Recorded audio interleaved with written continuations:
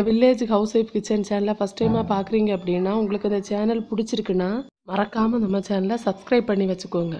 அப்படியே பக்கத்தில் இருக்க பெல் ஐக்கானையும் கிளிக் பண்ணி வச்சுக்கோங்க. அப்போ தான் நான் போடுற வீடியோஸ்லாம் உடனே உங்களுக்கு நோட்டிஃபிகேஷன் வரும். வாங்க வீடியோக்குள்ளே போகலாம். ஹாய் ஃப்ரெண்ட்ஸ், இன்றைக்கி நான் ரொம்ப ஹாப்பியாக இருக்கேன். ஏன்னா நான் இன்றைக்கி உங்கள் கூட ஷேர் பண்ண போகிறது எங்கள் ஊர் ஸ்பெஷலான ஒரு ஃப்ரூட்டை பற்றி தான். இந்த ஃப்ரூட் எங்கெங்கே கிடைக்கும்னு கேட்டால் எனக்கு சொல்ல தெரியாது. பட் கன்னியாகுமரியில் கிடைக்கும். கன்னியாகுமரிக்கு அப்புறமா வேறு எந்த ஊர்லேயுமே நான் பார்த்ததில்லை. நான் தமிழ்நாட்டு அந்த பக்கம் போனப்புறம் பார்த்தது கிடையாது. அதே மாதிரி நான் கேரளாவில் நிறைய இடம் ட்ராவல் பண்ணியிருக்கேன். அங்கேயும் நான் இந்த ஃப்ரூட் பார்த்ததே கிடையாது. இது எங்கள் ஊர் ஸ்பெஷல் மட்டும்தான் நான் சொல்வேன். ஏன்னா எனக்கு தெரிஞ்சு எங்கள் ஊரில் மட்டும்தான் இந்த ஃப்ரூட் நான் பார்த்துருக்கேன். என்னோடய ஃப்ரெண்ட்ஸ் மதுரை, சிவகாசி, ஈரோடு, திருநெல்வேலி அங்கேருந்து வந்தவங்க கூட அவங்க ஊரில் இது கிடையாது அப்படின்னு தான் சொன்னாங்க. அதனால தான் நான் இது எங்கள் ஊர் ஸ்பெஷல் அப்படின்னே சொல்கிறேன். இந்த ஃப்ரூட் வந்து கேரளாவிலே கிடைக்குன்னு சொல்கிறாங்க. நான் பார்த்தது கிடையாது. கிடைக்கலாம். ஏன்னா கன்னியாகுமரிக்கும் கேரளாவுக்கும் ரொம்ப ஒரு தொடர்புடைய இடங்கள் தான், பக்கத்தில் தான். ஸோ கண்டிப்பாக கிடைக்க வாய்ப்பு இருக்குது. நான் பார்த்தது கிடையாது. உங்கள் ஊரில் எங்கேயாவது இது பார்த்துருக்கீங்க, நீங்கள் சாப்பிட்ருக்கீங்கன்னா கண்டிப்பாக எனக்கு கமெண்ட் பண்ணுங்கள். நானும் தெரிஞ்சுப்பேன் இதை பற்றி வேறு ஏதாவது உங்களுக்கு டீட்டெயில்ஸ் தெரிஞ்சாலும் சொல்லுங்கள். அப்புறம் இது வந்து எங்கள் ஊரில் ஐனிச்சக்கைன்னு சொல்லுவோம். உங்கள் ஊரில் என்ன நேம் சொல்கிறாங்கன்னு கண்டிப்பாக கமெண்ட் பண்ணுங்கள். உங்களுக்கு தெரிஞ்சிருந்ததுன்னா கண்டிப்பாக நீங்கள் எனக்கு கமெண்ட் பண்ணுங்கள். ஐனி பலாப்பழம் அப்படின்னு சொல்லுவாங்க, காட்டு பலாப்பழம்னு சொல்லுவாங்க. இது சாப்பிட்றதுக்கு ஆனால் பலாப்பழம் மாதிரி இருக்காது. அப்படியே டேஸ்ட் வந்து ஆப்போசிட்டாக இருக்கும். கன்சீவாக இருக்க பொண்ணுங்களுக்கு இது ரொம்ப பிடிக்கும். ரொம்ப சாப்பிட்டா ரொம்ப நல்லது. ஏன்னா குழந்தைங்களுக்கு ரொம்ப நல்லது இது. இதோட டேஸ்ட் வந்து புளிப்பு இனிப்பு கலந்துருக்கும். அதனால தான் கன்சீவாக இருக்க பொண்ணுங்க இதை விரும்பி சாப்பிடுவாங்க.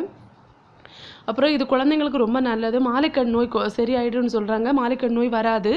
விட்டமின் ஏ இதில் அதிகமாக இருக்குது. அதே மாதிரி கேன்சருக்கு எதிர்ப்பாக இது இருக்குது.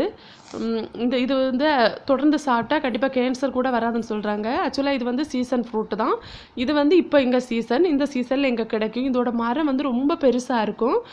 முன்னாடியெல்லாம் இது பறிக்கிறதுக்கு ஆட்கள் இருந்தாங்க. இப்போ இது பறிக்கிறதுக்கு கூட ஆட்கள் கிடையாது. ஏன்னா இதோட மரம் ரொம்ப பெருசாக இருக்கும். பறிக்கிறதுக்கு ரொம்ப கஷ்டம்தான். இருந்தாலும் எப்படியாவது கன்சீவாக இருக்க பெண்களுக்கு இதை சாப்பிட கொடுப்பாங்க. எப்படியாவது பறிப்பாங்க. ஏன்னா இதோட டேஸ்ட் வந்து அவ்வளோ நல்லாயிருக்கும். இந்த சீசனில் இதை சாப்பிடாம யாருமே இருக்க மாட்டாங்க எங்கள் ஊரில். ஒரு வாட்டி சாப்பிட்டா இது அடுத்த சீசன் வரைக்கும் எப்போ வரும்னு வெயிட் பண்ணிகிட்டே இருப்போம்.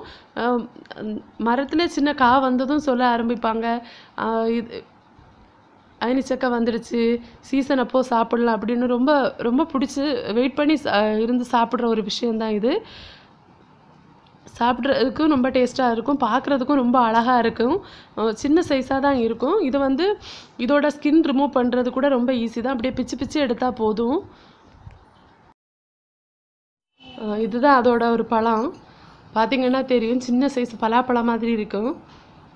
டேஸ்ட் வந்து ரொம்ப டிஃப்ரெண்ட்டாக தான் இருக்கும். சாப்பிட்றதுக்கு ரொம்ப கஷ்டம்லாம் கிடையாது. ரொம்ப ஈஸியாக இருக்கும் சாப்பிட்றதுக்கும். டேஸ்ட்டும் அப்படி தான், ரொம்ப டேஸ்ட்டாக இருக்கும். அதுக்கு எப்படி வார்த்தையில் சொல்கிறதுன்னு தெரியாது. நீங்கள் ஒரு வாட்டி ட்ரை பண்ணி பார்த்தீங்கன்னா உங்களுக்கு புரியும். நான் ஏன் இவ்வளவு உறுதியாக சொல்கிறேன் அப்படின்னு உங்களுக்கு கண்டிப்பாக புரியும். இதுதான் அதோட கொட்டை. இந்த கொட்டையெல்லாம் நாங்கள் வேஸ்ட்டாக போட மாட்டோம். ஏன்னா இதோட கொட்டையை வந்து வறுத்து கொடுப்பாங்க. அது அம்மாட்ட தான் கொடுப்பேன். ஏன்னா இது கொஞ்சம் ப்ராசஸிங் எல்லாம் இருக்குது. இது செய்கிறதுக்கெல்லாம் நமக்கெல்லாம் அவ்வளோவா டைம் இருக்காதுன்னு சொல்ல. அவ்வளோ கஷ்டம். இது கொஞ்சம் ப்ராசஸிங் வேலை இருக்குது இதில். சாப்பிட்றதுக்கு ரொம்ப டேஸ்ட்டாக இருக்குது. என் குழந்தைங்களுக்கு இது ரொம்ப பிடிக்கும். குழந்தைங்க மட்டும் இல்லை, கன்சீவாக இருக்க பெண்களுக்கு கடலையெல்லாம் சாப்பிடுவாங்கள்ல, அதுக்கு பதிலாக இந்த கொட்டையை வந்து வறுத்து கொடுப்பாங்க. சாப்பிட்டதுக்கு ரொம்ப டேஸ்ட்டாக இருக்குது. இது வந்து லைட்டாக ஒரு கசப்பும் இருக்கும். ஆனால் வறுத்திங்க அப்படின்னா அந்த கசப்பு தெரியாது. ரொம்ப டேஸ்ட்டாக இருக்கும். ஆக்சுவலாக இது பார்க்குறப்பவே சாப்பிடணுன்னா தோணுங்க. ஏன்னா பார்க்குறதுக்கு ரொம்ப அழகாக இருக்கும். ஃப்ரெண்ட்ஸ், நீங்கள் எப்போது கன்னியாகுமரி வந்தீங்கன்னா இந்த ஃப்ரூட்டு பார்த்தா கண்டிப்பாக ட்ரை பண்ணி பாருங்கள். என்னோடய வீடியோ உங்களுக்கு கண்டிப்பாக பிடிச்சிருக்குன்னு நினைக்கிறேன். மறக்காமல் என் சேனலை சப்ஸ்கிரைப் பண்ணுங்கள், கமெண்ட் பண்ணுங்கள், லைக் பண்ணுங்கள், உங்கள் ஃப்ரெண்ட்ஸுக்கும் ஷேர் பண்ணுங்கள். தேங்க்ஸ் ஃபார் வாட்சிங் ஃப்ரெண்ட்ஸ்.